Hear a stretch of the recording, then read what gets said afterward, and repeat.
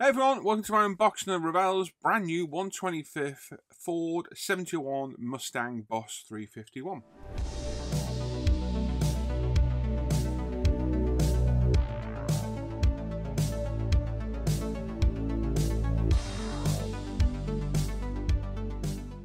So yes, this kit arrived with me the other day. It is a brand new tool kit.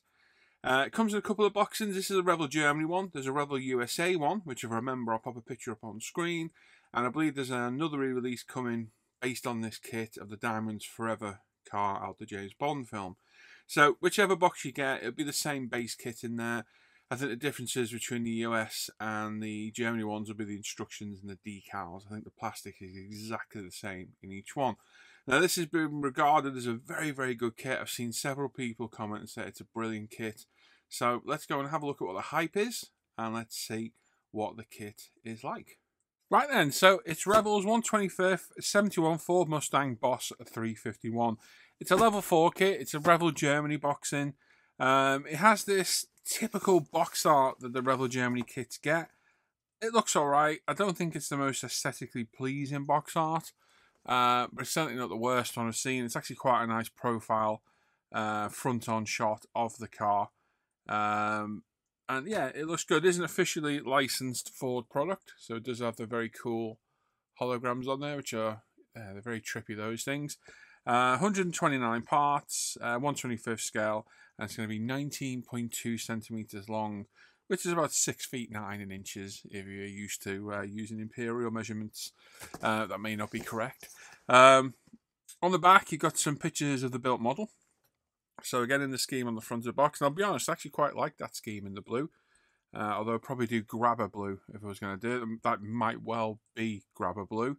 I can't quite tell, but I do like the silver on there. I think it looks really, really cool. So yeah, we'll see about the scheme. We'll see what decals are in it. Got a nice depicted engine. Got an absolutely horrendous wooden steering wheel, which just looks plastic. And yeah, overall pretty good. All the call outs are there for the colours, which we won't be using at all. And overall it looks good. Now I've opened it, but I've not really looked at this at all. As you can see, it's all still sealed in its bag. So we've got that. We've got the box, which is typical end opening Revell box, which are horrid and hateful, but it is what it is. Got our instructions with our pretty comprehensive decal sheet, which we'll look at in a little bit. And then we've got a mass of plastic to look at here. So let's open this up and have a little looky-loo what we've got. So we've got one pack of sprues. We've got clear parts. Oh, 2 lots of clear parts. What the hell? I think I've been accidentally given 2 clear parts. I have. Well, I'm not going to complain about that. Always handy to have clear parts. I've accidentally been given 2 lots. Fair play. We'll pop those there and there. We've got a chrome tree, well, chrome sprue. There's quite a lot of parts to this. I'll give it that. There is a lot of parts. And ooh, okay. Have they listened everywhere? Oh, it's such a shame. I thought they actually started to listen to us on the chrome, but they haven't. It's actually on the side still. But anyway, it is what it is. So we'll start with the body. Get this open. Big, big car, these. Absolutely massive thing. Really pretty shape. Very, very cool looking car. This might have to be bumped up the build list because I do love the look of this. I've heard a lot of good things about this kit. I can see where they're coming from. So, a beautifully moulded body. We've got a little wisps of flash, which literally rub off with your fingers. No real difficult. Big, big fastback body shell on this. Absolutely stunning looking thing. Got some nice surface detail on the front. We've got the old manky moulded in wipers, which I absolutely hate, but it is part of it. But the rest of the body is really cleanly moulded. We've got seam lines running front to back, so it runs across the roof there, run down the windows, and I don't think it actually goes over the front wing. No, it must go down in here. So that's pretty clean, but it's going to go over the back and down the side. So the body is really clean. Really, really clean. That is a beautiful piece of plastic. Panel lines are nice and thin and not too thick. They are really nice. You can have a look at that. You can see it. Very, very nice body shell on that. That is a beautiful looking car. Are we straight? Looks fairly straight to me. Yeah, looks pretty good. That is a big, beautiful car. Love the shape of that. I do love these fastback shapes. They look epic. We've got some tyres, which again, even through the bag, they look really good. Four of them all the same. No manufacturers on the side, which is a real pet hate of mine, but it is what it is. Tread's good on the bottom of them. We've got kind of a seam line there, nothing too drastic. Let me turn my lights a bit more so we can see things a bit better. Yeah. There's a bit of a seam line there, nothing really outspoken. The tyres are nice, to be fair. I just would like to see some tyre markings on there. I think it always just adds to a build. Clear parts, we'll open one of these. I normally do these in a different order. We've got two clear parts, which is always good. It's quite funny to see how many others have two clear parts in there. So the glass itself is actually really good for Revell. That is actually really, really nice, clean, well molded glass. You've got the side windows, rear screen, front rear lights. Yeah, really, really nice.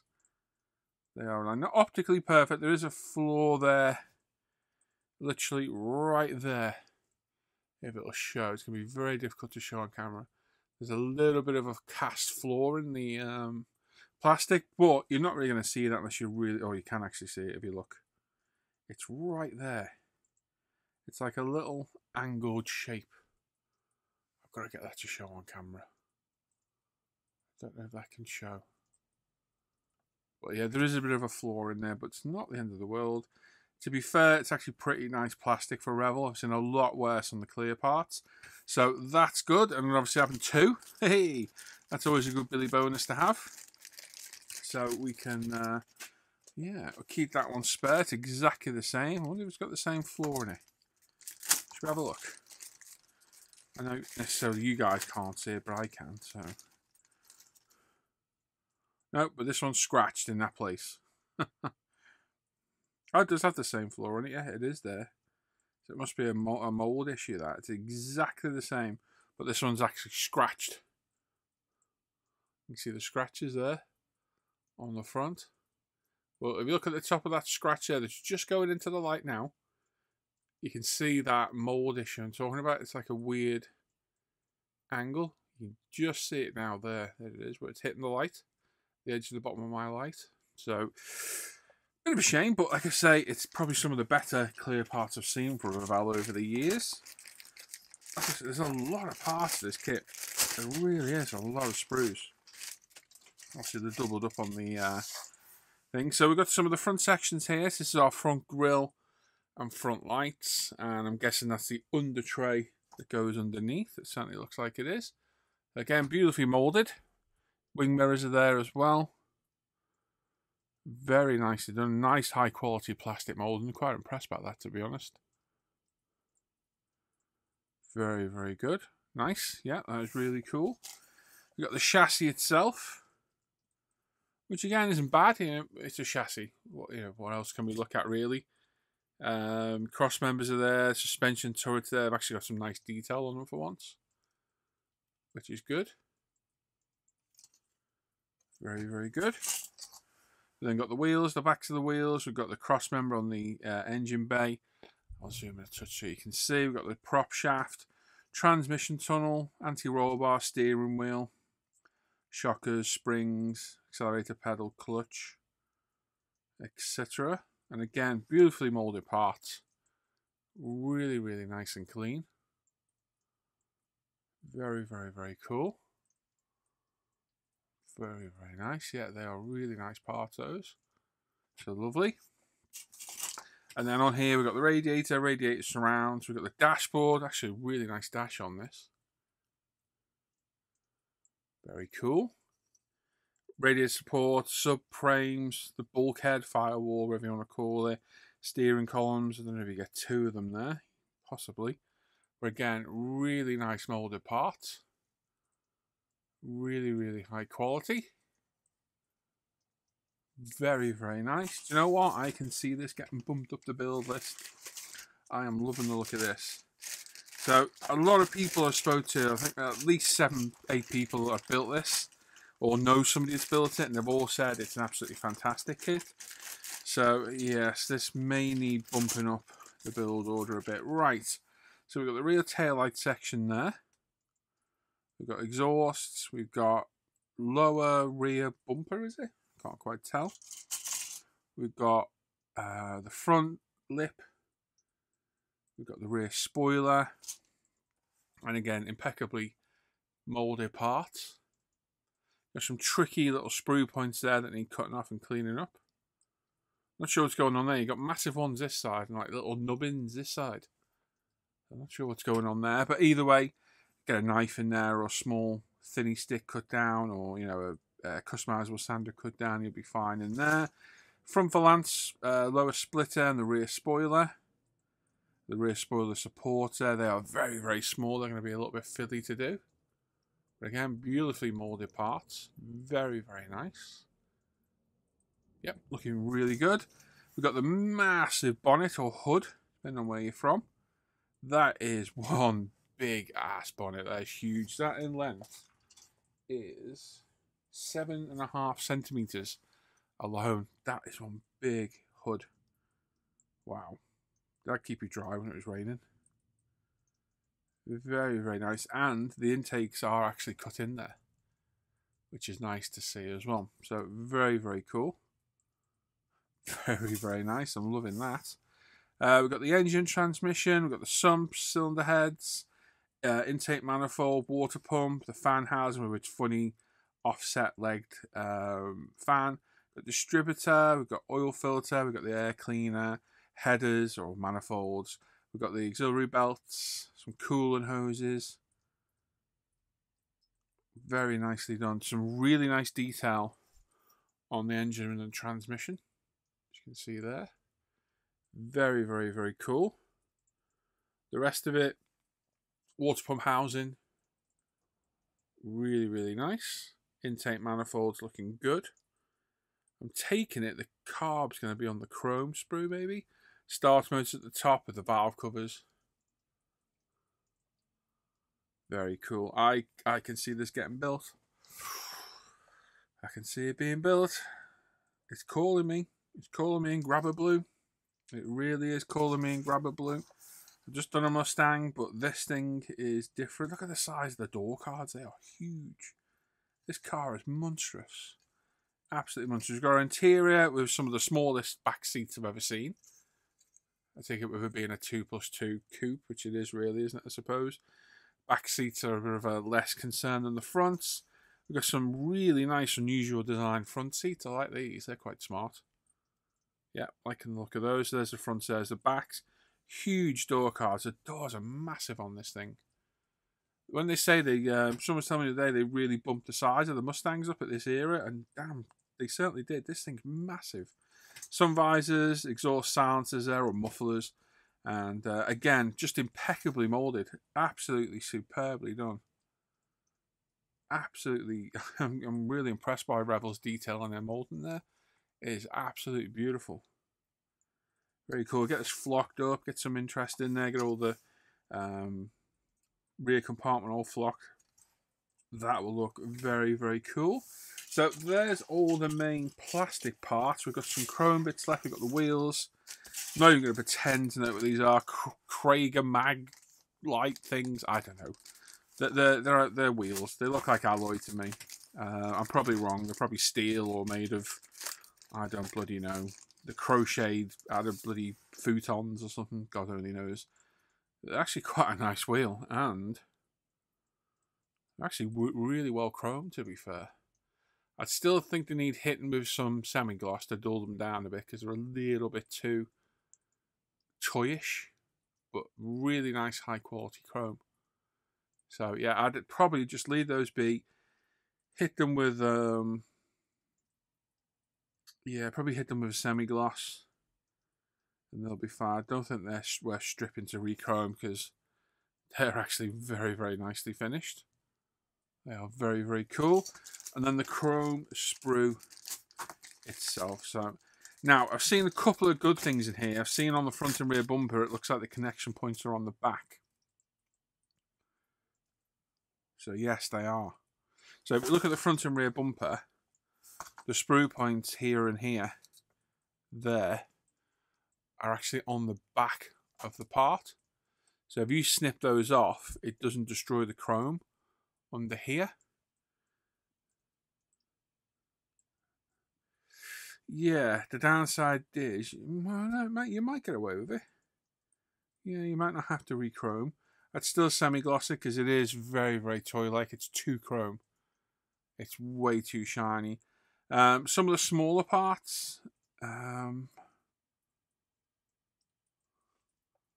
me have a look. No, they haven't. Why can't these people learn this? Why can't modelers build these kits for us? Look, all the sprue points are on the bottom of the chrome. So as soon as you cut that off, you've got bare plastic.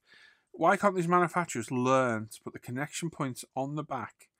So if you do want to use the chrome, you can cut it off and use it fine. Because that whole lot is going to be chroming. And if you're going to do all this, all the fuel filler and the emblems, you're going to have to do the bumpers as well. So it's a real shame. I mean, look at is that a Hirsch shifter there? The connection point's on the top. Why can't Revell think of these things and do exactly what they've done on the front and rear bumpers, but the connection point's behind, so that when you cut it off, it doesn't damage the part. It's very, very frustrating to get, excuse me, a very nice, high quality new kit, and stupid things like that ruin it. It is a real shame. I'm just making sure I've gone through everything with you guys. I have. So there's all the parts. We've got some bits sticking out, which is a pet hate of mine, but it is what it is. Decals we'll look at quickly. This is a very, very comprehensive decal sheet. It's absolutely beautiful. It's printed in Italy. So that's the company that begins with a V, whose name I can never remember. But you've got black and chrome trim, which again, I really do like that scheme on the box. I do like it, but what I don't like, but is it supposed to be there, is that demarcation. You can see the silver around the decal, but is there a real decal on the car that goes around that? Possibly. If it is, then I think that might be the scheme we do, because I do like that, but I do it in grabber blue. I don't know if that is grabber blue, it's one of Revell's colours. But we've got a really nice scheme. We've got some wood paneling for the dashboard and what have you.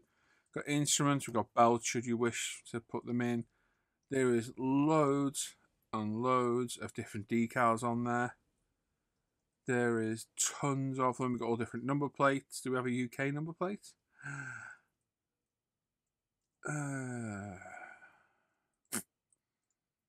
Yep, I think that'll be it there. Old H plate in the UK. I would say that would be it, because that's going to be like, what's this, 71 H. Yeah, I think that is a British plate there. And you got New Zealand.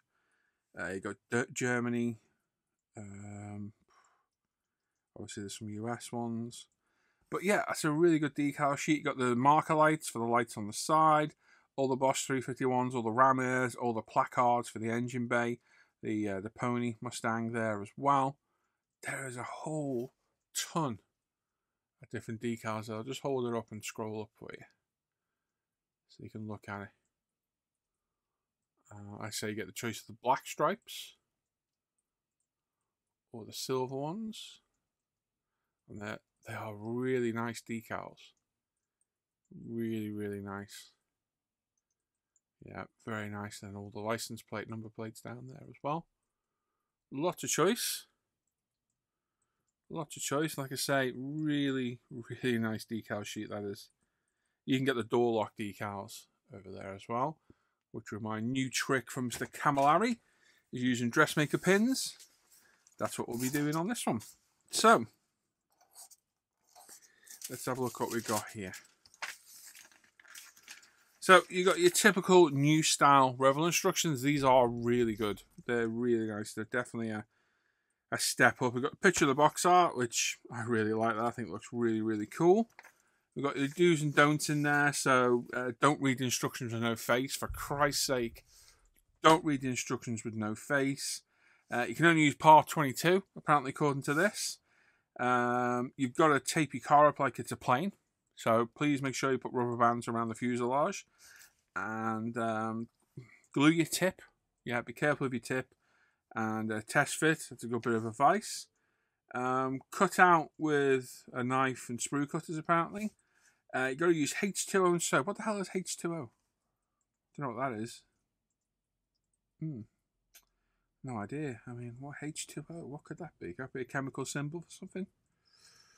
I really don't know. And I know it's water, by the way, guys. I'm being sarcastic. Paint. We've been here before. You've got to stir your paint clockwise. I don't want to see anyone stirring paint counterclockwise and complaining it goes wrong. Unless it's Rust-Oleum, and then it will go wrong anyway. But you have to stir your paint clockwise. I know I screwed up then, didn't I? And you've got to look and make sure it's yellow 15. All right, you have to do it. You've got to piss poorly apply your paint with a paintbrush. Scribe off stuff with a knife and then glue. You've got to use a magnifying glass on the steering wheels only. And paint the steering wheel on the sprue. Has to be done. And you can only do this at 10 to 2. Anything past 10 to 2, you can't do the steering wheels. You're not allowed. Then you have to cut it off with a knife. Decals, you've got to cut off with very big stickers. And be very careful and look. You've got to keep them in the decal solution, the water for 10 seconds, 30 degrees C. So yeah, don't use any hotter or colder. And then magically remove stuff off the paper and look confused with no face. So there's your welfare tips and tricks. Additional tips and tricks. My bad. So very important to follow those, especially that one. That is vital. You have to stir your paint clockwise. Please don't stir it counterclockwise. It just doesn't work. Over here you go, all your legends about stuff. There's a mention here about stirring things the right way. No, I'm disappointed. It doesn't. And then all sorts of stuff. Colours. One thing that annoys me about Revell, there's no consistency with the colour callouts. They'd be better just putting 94 with that rather than... Sorry, I'm zoomed out, I can't see. Instead of putting I with 94, just put the 94. It's easier to see the colour. Or as you're back and forth in the instructions. And after about 16 pages, we're finally getting somewhere now. There's all your sprue layouts there as well. So there's all the parts laid out. And then onto the instructions. Like I say, these new instructions are much better than the old. They're much more clear and concise. Start off the engine assembly. We won't, as always. We'll start with the bodywork because it's just what we do. And yeah, we're building the engine up. Looks pretty straightforward. There's some decals to go on. You've got your colour callouts here as well. Very, very clear where everything goes, which is what we like to see. The carb was on there with the rest of the stuff. Okay, it wasn't on the chrome sprue. I remember seeing the carb, it was by the water pump. Yep, and there's all that assemble. Got the dashboard there with all the decals, and you see there's a lot of decals with the dashboard, there really is. The seat going together with more decals, funnily enough. What decals are they then? What goes on the seat? 412, 513, 614.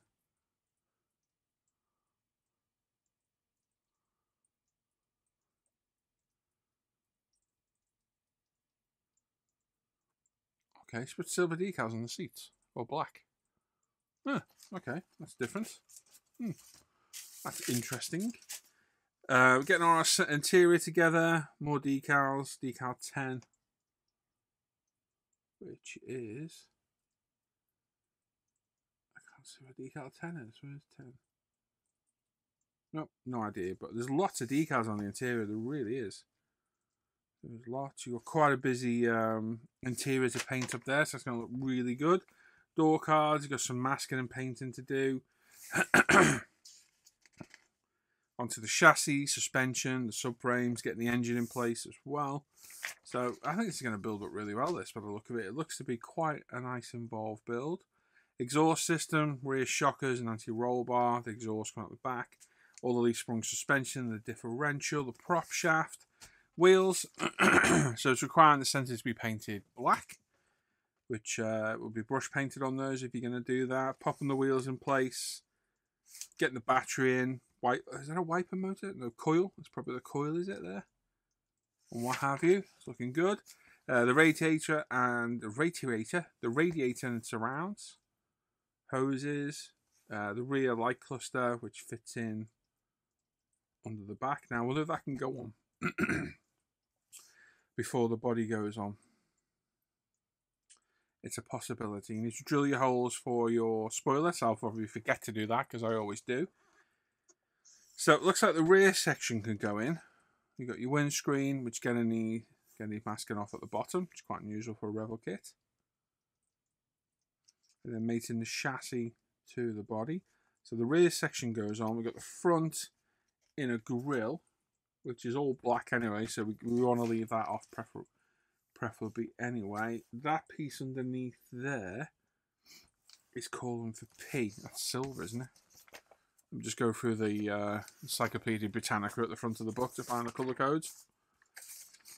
There we go. Did I say E? What did I say? P. P for Paul. Which is gloss silver, so I'm assuming that's the body colour. It's calling for there. So again, separate panel, that can be left off, which is good. And we've got the under tray going on. Rear spoiler. These rear sections. So we're going to have to go through and see what's colour coded and what's not. Engine air cleaner going in place. The mirrors. I mean, this is annoying. How convoluted is that? What the hell? Yeah, so there are your door handles. They must be on the chrome sprue. And your mirrors. It's a bit confusing that there, to be honest. And this, now I like that. Yes, I like that. That is good. To get measurements is good. So this is where you're painting to. So this is your paint demarcation now. You put your decals over the top. So I do really like that. That's nice and thorough, to be fair to them. Yes, very impressed. And then there is our decal layout there. So I really like that blue scheme. I've been wanting to do a blue Mustang. I very nearly built my... Was it a Torino? The fastback Torino I've got in this. Yeah. So I'm liking that. It's good. Looking very, very good. Yep, I do like that scheme. Lots of decals on the exterior. Lots. And then, is that a decal? 82? Oh yeah, the lower part of decal as well. What about the front bit? 81. 81.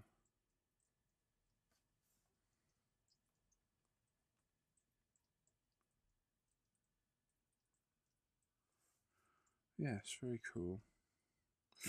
Okay, yep, so, wow. What can I say? I think it looks like an epic kit. And I'm going to be hard-pressed not to start this right away. I really, really am. Anyway, let's go back to me for some final thoughts. Wow, there we go. That looks like a really good kit, to be fair. This is a 30... It's between 30 and 35 pound kit. It's really heavy. Depending on where you get it from.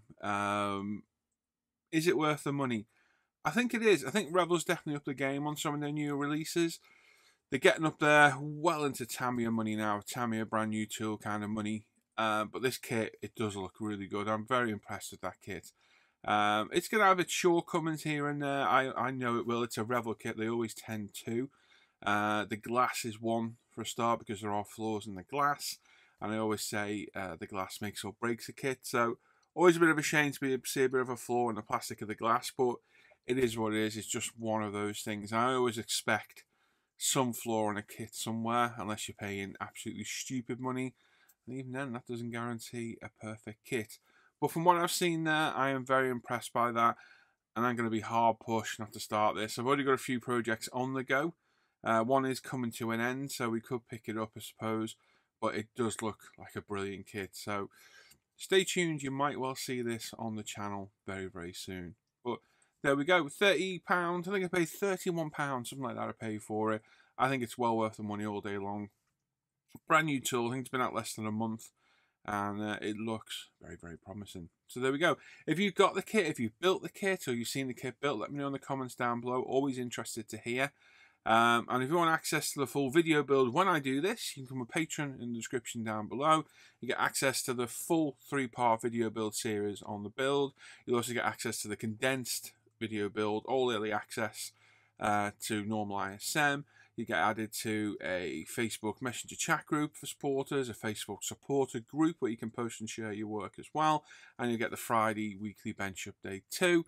Lots of other perks, including keeping me going with these videos. Without the supporters, I couldn't afford to buy kits like this, so I thank all these guys whose names are flashing up on screen right now for the continued support. And of course, check out the description of the video where you can find anything and everything to do with me. All my social medias down there. Pro Scale Paint, UMP Retail, all the Facebook groups. You got the Live the Bench, Off Air Hangouts. There's an email address to get in touch with me if you want to drop me an email. My Scale Mate is there. My Etsy store selling all my built models in my case you can see there as well. And make sure you sub to the channel, give the video a thumbs up.